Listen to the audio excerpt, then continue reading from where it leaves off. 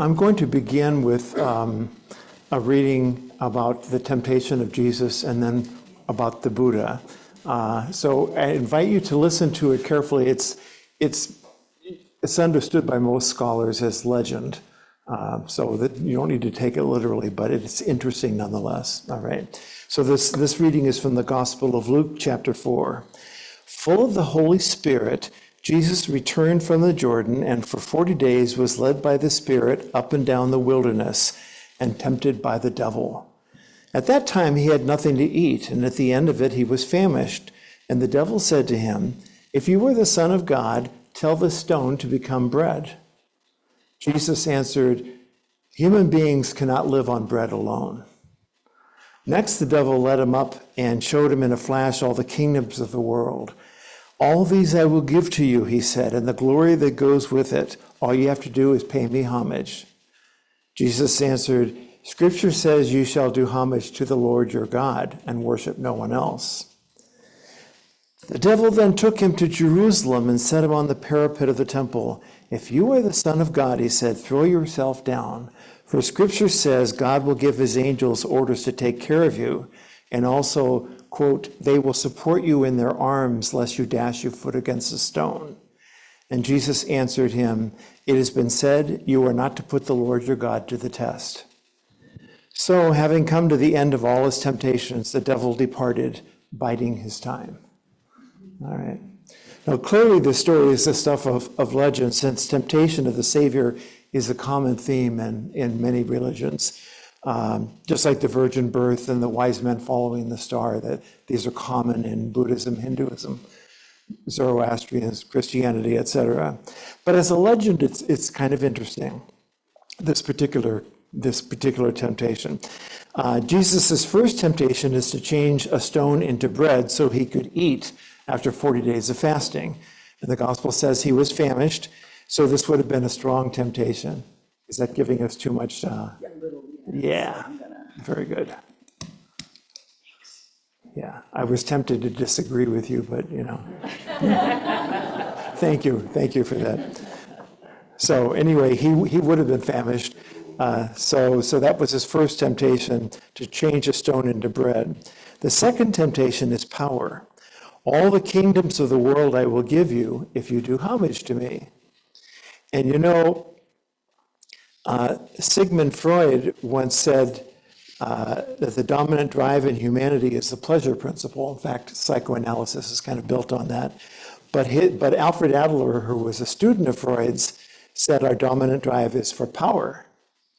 So in this story, Freud's is his first temptation. Adler's is the second, power over the world. First one is pleasure from eating, second is power. But the third temptation is the most ingenious one. The devil doesn't actually offer anything. He merely says, "Prove that you are who you say you are. Jump down from this pinnacle. If you believe in God, and if you're God's son, God will protect you." Now, that doesn't sound like a temptation. The devil isn't offering bread or kingdoms. In fact, he's being rather religious. He's even quoting scripture, for heaven's sake.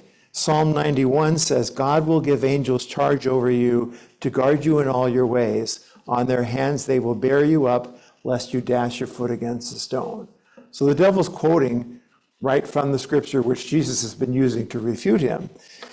So the devil is basically saying, you keep quoting scripture which says God will protect you if you fall, so prove it. Jump. And we'll see what happens.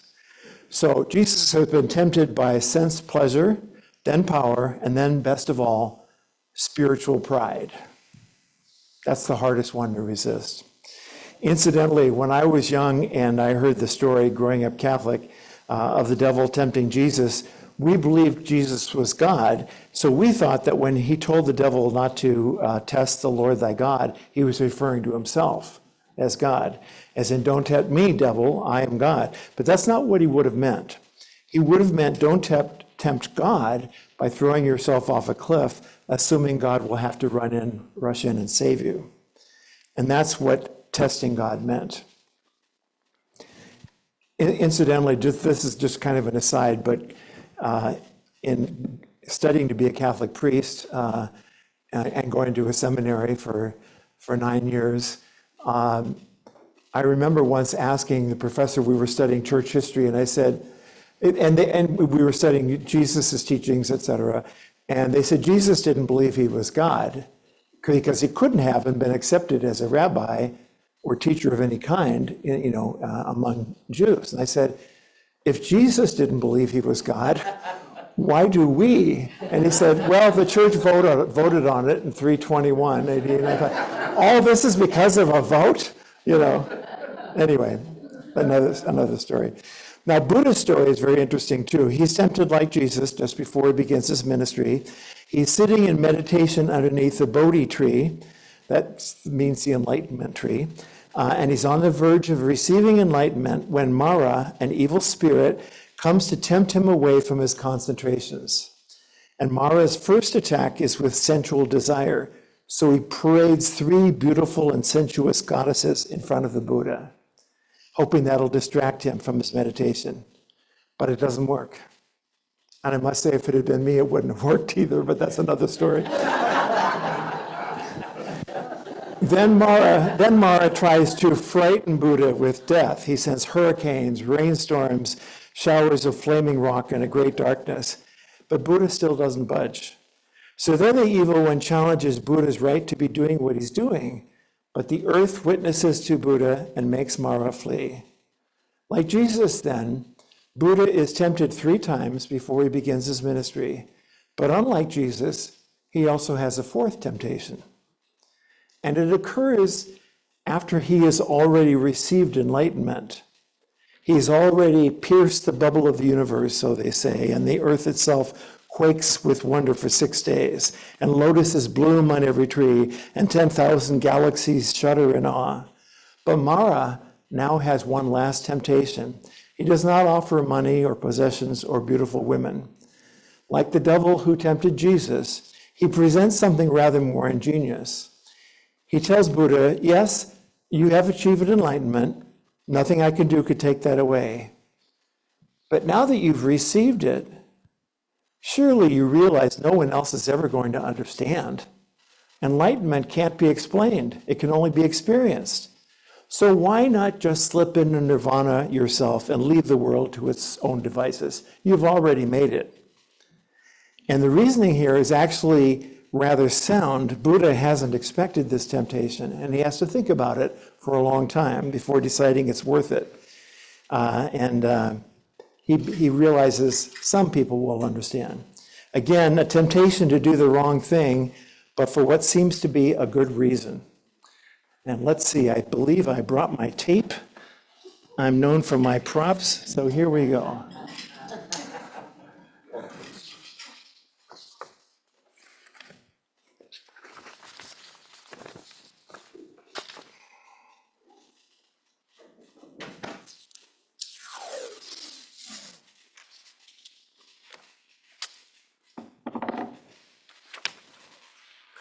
Can most of you see this? All right. I'll be referring to it with words anyway, but okay, straighten it out.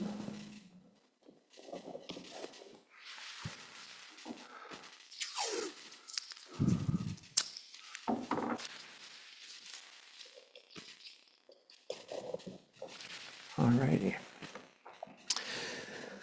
I think a lot of our moral choices are complex combinations of good and evil. And as I see it, and this is a vast oversimplification, but the 4 basic categories are doing good for a good reason, doing good for a bad reason, doing bad for a good reason, and doing bad for a bad reason.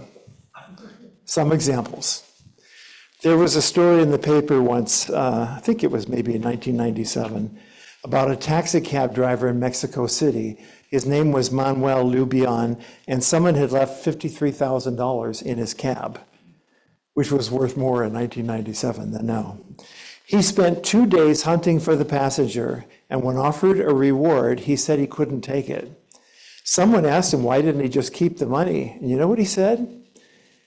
He said, I felt that I would lose the beauty inside me if I did that. I would lose the beauty inside me. I would say that's doing good for a good reason, not for a reward, but for one's own integrity. Or consider Osceola McCarty, an elderly black woman from Hattiesburg, Mississippi. The New York Times had an editorial about her once, and they mentioned some of the big donations to charity that several celebrities had given. But they focused on Ms. McCarty's gift to the University of Southern Mississippi. When she turned 87, she donated $150,000 to be used for scholarships for black students.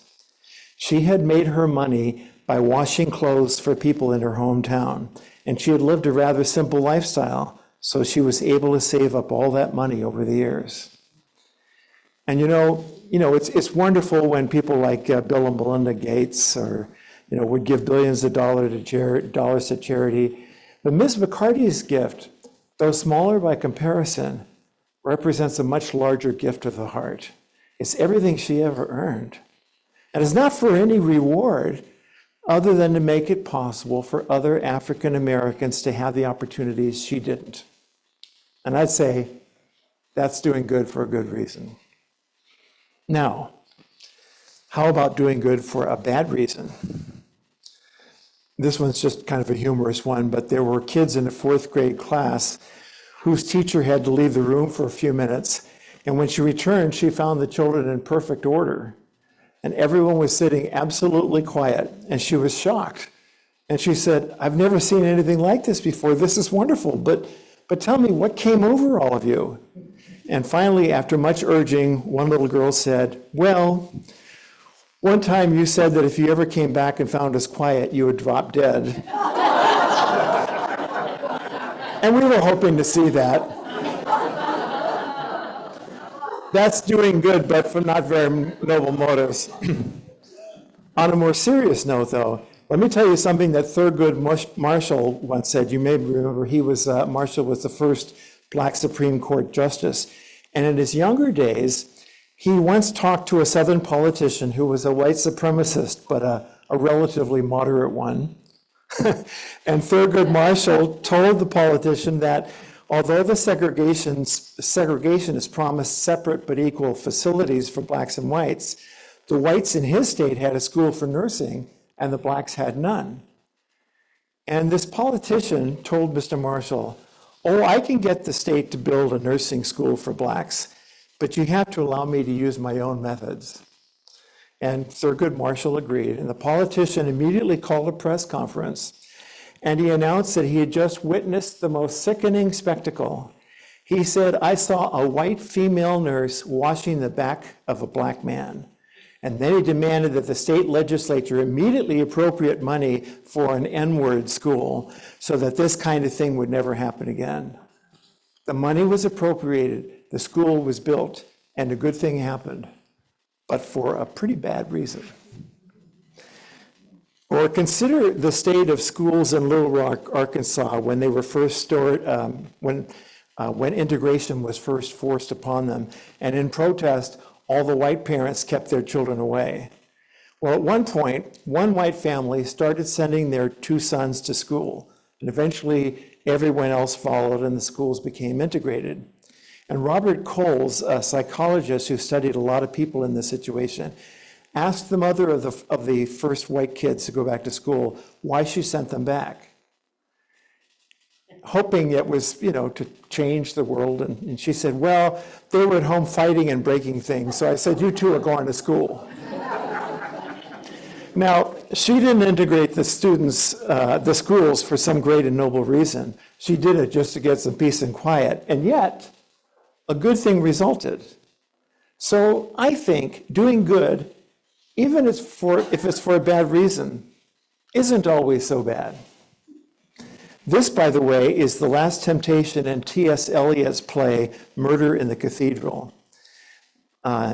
Incidentally, this is just another aside, but when I was an intern minister at the Unitarian Church in Rockford, Illinois, the church had, it didn't have any major symbols, but it had a big tree, just kind of a tree of life, and with light coming in. And a theater group was putting on a play there, and they were doing Murder in the Cathedral.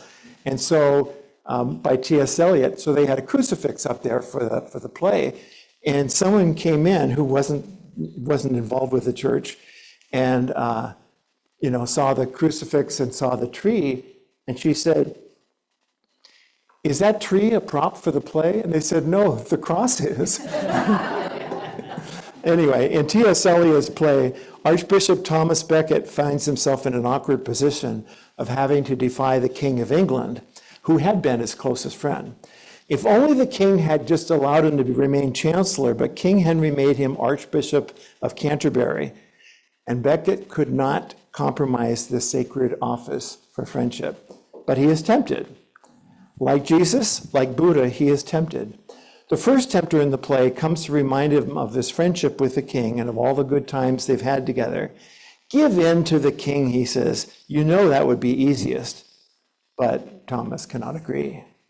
In comes the second tempter, who suggests that Thomas resign his bishopric and become chancellor again, and that way he can escape the dilemma of choosing between his friend and his duty. Because if he's no longer bishop, he doesn't have to make the choice. But Thomas cannot accept that suggestion either.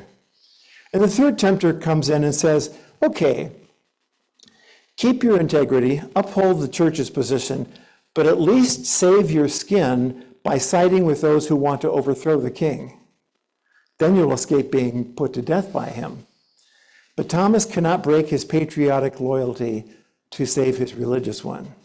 And having read only of Jesus and not of Buddha, Becket believes the temptations are over. But in comes a fourth temptation, a fourth visitor, who congratulates Thomas on overcoming the temptations of the first three. Well done, Thomas," says he. "Your will is hard to bend." And he doesn't try to sway Becket from his moral duty.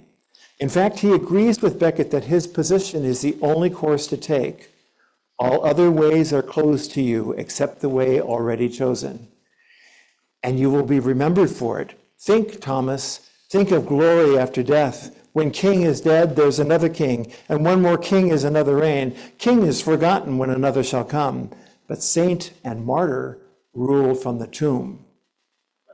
That's the temptation, to have lasting fame for doing the right thing. And the tempter goes on, "Think of pilgrims standing in line before the glittering jeweled shrine," the shrine to him, of course, "from generation to generation, bending the knee in supplication. Think of the miracles by God's grace, and think of your enemies in another place." This last temptation is the most ingenious and the most difficult to refuse, because the tempter has not asked the archbishop to do the wrong thing. On the contrary, he's encouraged him to do the right thing, but only in order to have the glory that comes with martyrdom. And Thomas sees through this one and says, "Now my way is clear, now is the meaning plain. Temptation shall not come in this kind again. The last temptation is the greatest reason to do the right deed for the wrong reason." Now, I must say, with all due respect to T.S. Eliot, I don't get all that upset when people do the right thing for the wrong reason. I'm just glad they did the right thing at all. Consider the mother hen who sits on her eggs all day. If she doesn't keep them warm all over, they won't hatch and become little chickens. So she sits on them for a while and then gets up and carefully turns them over a bit and then sits on them again. The hen keeps doing this so that the eggs will be warmed all over, not just on top. And the embryos inside will be able to develop and hatch. And it's a really very beautiful thing, all this careful sitting and turning. It looks pretty much like motherly love, until you find out the reason for it. After a mother hen lays her eggs, her rear end gets rather hot, and she sits on her eggs to cool off. But after she sits for a while, the tops of the eggs warm up, so she turns them over to get the cool side up. Then she can sit on them some more and get a little relief. There's no love here as far as we can tell. The hen is just trying to spell relief. And yet, a good thing happens. Do you think the little chicks care that their mother was just trying to cool her fanny? No, they're just glad to be alive. They don't care why she did it. All right, now we get to doing a bad thing, but for a good reason. I think of a story I read about a concert held in Philadelphia. One of the pieces featured a flute solo, but the flutist was supposed to play from a distance away. So the conductors told him to stand off stage and then count the measures precisely so he could come in at exactly the right time. And on the performance night, when the time came for the flute solo, the flutist began, or flautist, I guess is the technical word, began on time. Suddenly there was a pinching sour note and then no more sound for the rest of the piece. And the conductor was pretty ticked off at this. And at the end of the piece, he walked off the stage to find the flute player. And the flute player said, "Maestro, before you say anything, let me tell you what happened. You know I came in accurately, and everything was going beautifully, when suddenly one of the stage hands came up, a great big guy, and he grabbed away my flute and pushed me back, saying, 'Stop, you idiot! Don't you know there's a concert going on here?'"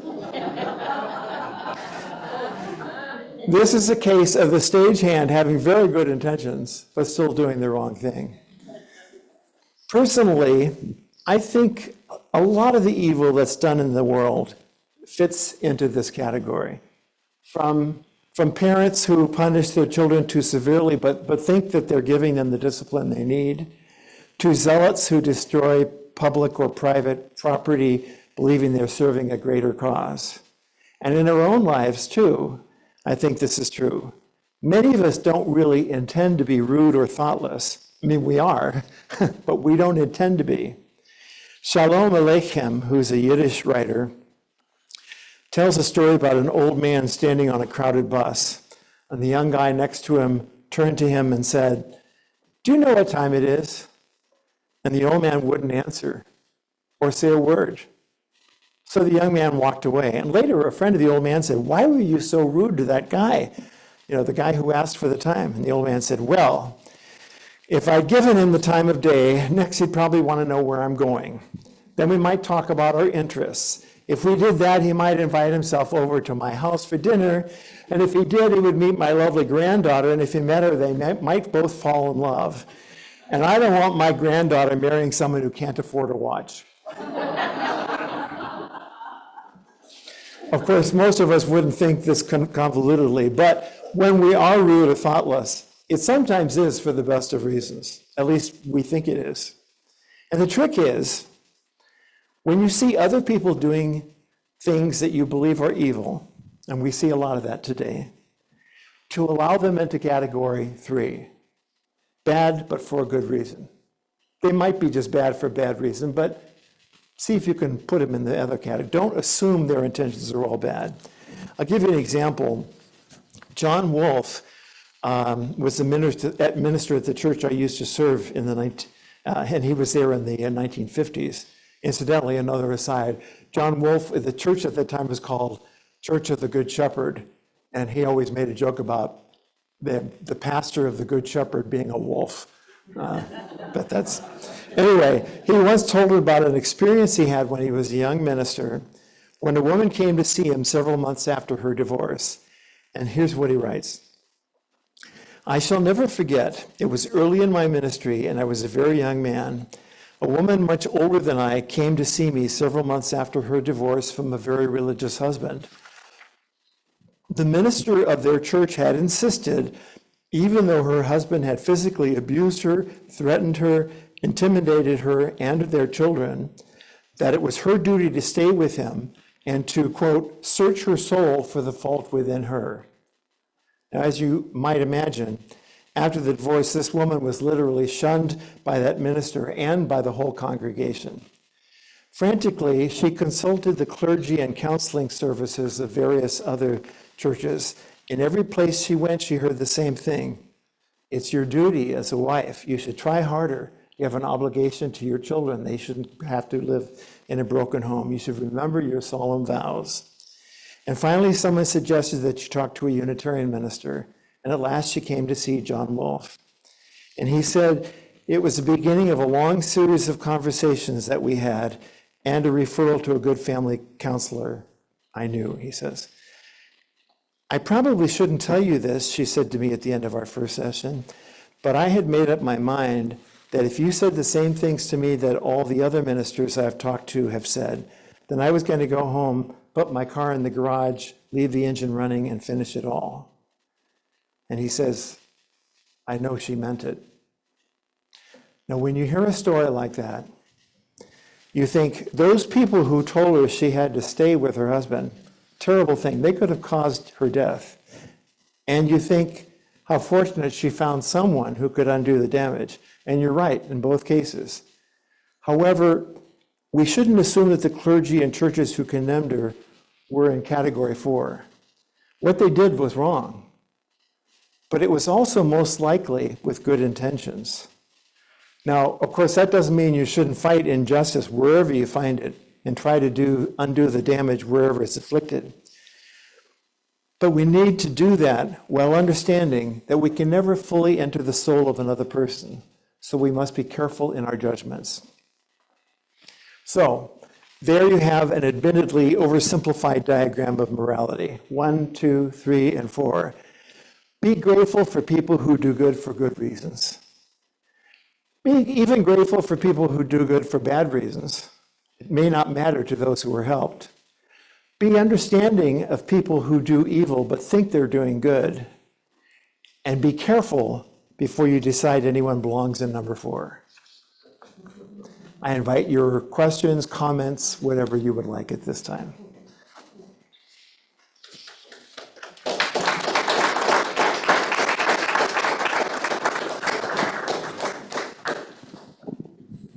Yeah, we got one here. It reminds me of the dilemma that we sometimes have. I think of being out hiking and coming across a